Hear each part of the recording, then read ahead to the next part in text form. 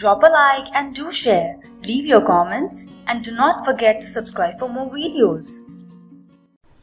Hi friends, welcome back to the course on Introduction to Material Science and Engineering offered by Edupedia World. We have been discussing different kind of heat treatment processes. I will continue the discussion in today's lecture. Let us begin by discussing tempering process. I mentioned this briefly, the tempering process, that it is a requirement after the hardening process. The hardening process gives you a very hard microstructure, but the problem is that it is not really ductile, it is very brittle structure. So the hardened martensite needs to be tempered in order to restore some of its ductility. That is exactly what is done in the tempering process. In tempering process, what we do is that we heat to a temperature below lower critical temperature, and that is followed by either air cooling or furnace cooling, depending on how much ductility we want to recover. What this does, tempering process, is that it reduces the hardness and also the strength. In addition to that, it reduces wear resistance also. So these are the compromises that we are doing when we are doing tempering. But what is the advantage of tempering? Tempering leads to improvement in the ductility and the toughness of the material. So basically we are compromising with hardness, strength and wear resistance in order to gain back some ductility and toughness into the martensitic structure. Okay. In addition, the tempering process also relieves internal strain. When you basically quench the material while hardening process is carried out, a lot of internal strain can develop in the material because the process is really quick and there is a thermal shock that introduces internal strain. This tempering process takes care of that too. Tempering process normally takes place between around 250 degrees Celsius to 650 degrees Celsius, but in the range of 350 to around 600 degrees Celsius, a process known as tempering embrittlement takes place. What happens in tempering embrittlement is that I will not go into the details of the physics, but this leads to embrittling of the material. Okay, so we normally try to avoid this temperature, or we cool in this range of temperature quite quickly so that embrittlement does not take place. Though the idea is that this embrittlement can be reversed, but we try to avoid the tempering embrittlement process. Now, what are the physical changes that are taking place when tempering is happening? What is exactly happening that is leading to a improvement in toughness and a reduction in the strength? What is happening is that martensite is really supersaturated with carbon. The BCT martensite is supersaturated with carbon, and during tempering some of the carbon is rejected by the BCT martensite. Okay. In addition to that, there is some spheroidization taking place. Okay.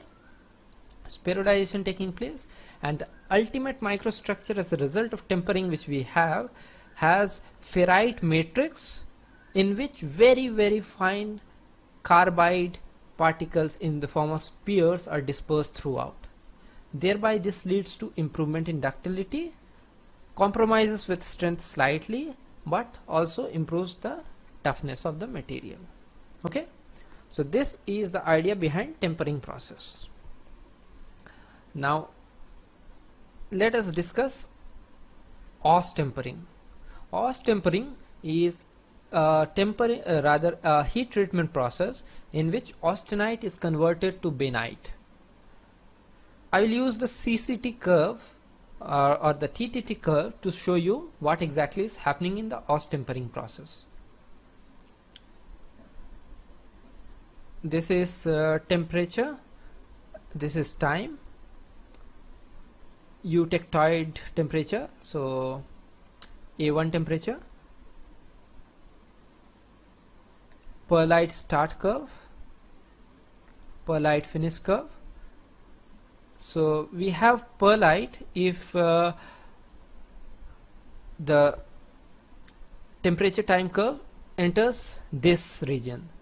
But if we go from austenite, first we need to form 100% austenite, and then if we cool it such that we avoid the nose, and then we isothermally let it stay at this temperature, then what we have is we have benite start and we have benite finish.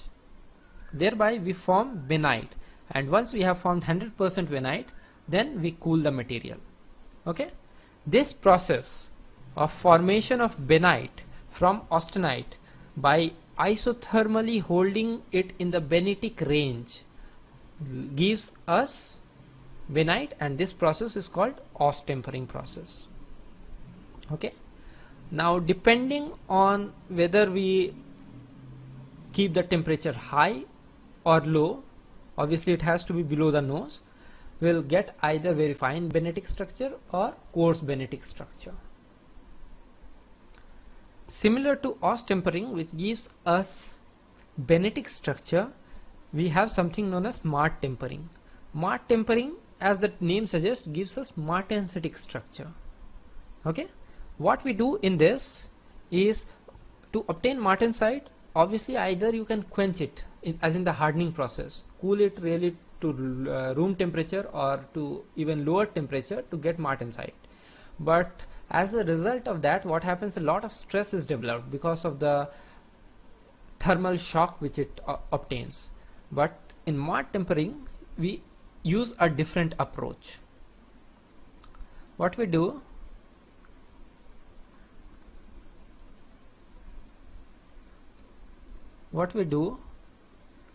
is we take the body to the austenitic range, form 100% austenite, then really cool it quickly to a temperature above the martensite formation temperature, and then hold it isothermally at that temperature for a long time, but not long enough to cut the benite start curve. Okay, we avoid cutting the benite start curve. So even till this time we have 100% austenite, and before the benite start curve is touched, then we quench it further into the martensite start and further to the room temperature, right? Thereby we get martensitic structure. What is the advantage of this compared to hardening process? The advantage is, once we reach this temperature and give it sufficient time before formation of martensite, what will happen is that the whole body acquires this temperature. Rather, if the body is large, even in that case, uniform temperature is achieved throughout the body, and thereby when we quench it, we get low internal stress, less distortion, and as a result improved mechanical property. Okay, if we just quench it directly, then a lot of internal stress is generated and a lot of distortion, the shape is distorted. But this intermediate isothermal hold gets rid of those problems. There will obviously still be some internal strain, but the amount of internal strain and the amount of distortion will be much less than hardening process. Okay, so you see the difference between austempering and martempering. In austempering, we used to cut through the benite start and benite finish to obtain 100% benitic structure. In martempering, we avoid even the benite start curve, hold it as long as possible in order to get homogeneous temperature throughout the body, and then quench it further. Okay, and the final heat treatment that we will discuss is known as sub-zero treatment. If you remember, I said that during martensitic formation, in hardening process or even in the martempering process, we do not really get 100% martensite. Okay, we have some martensite plus retained austenite, and the amount of martensite we obtain depends on the temperature. Temperature decides how much martensite we will have. Lower we go into the temperature, lower temperature will let the material go, more will be the amount of martensite formed. thereby less will be the retained austenite formed. Sub-zero temperature treatment exactly exploits that idea. It basically takes the material to very low temperature, to as low as -30 degrees Celsius to -70 degrees Celsius. As a result of that, what happens is the amount of retained austenite that remains in the body is very less, and maximum amount of the material is converted to martensite. Okay, so to see the CCT and TTT curve, temperature, benite start, benite finish, martensite start around, normally around 200 degrees Celsius, depends on the composition and stuff. 0 degrees Celsius around, maybe we have 90 to 95% martensite. -50 degrees Celsius, we might have 99% martensite. So what basically is done here is that sub-zero treatment means we go to really low temperature, thereby maximum amount of martensite is obtained. Okay, this leads to increased hardness because we now have a very high percentage of martensite and very less amount of retained austenite. The hardness ends up being very high, and and again the wear resistance is also very much improved as a result of the sub-zero treatment. Problems with sub-zero treatment: lot of internal stress development, increase in internal stress, and obviously, like any martensitic treatment, any hardening treatment, tempering is required even for after sub-zero treatment.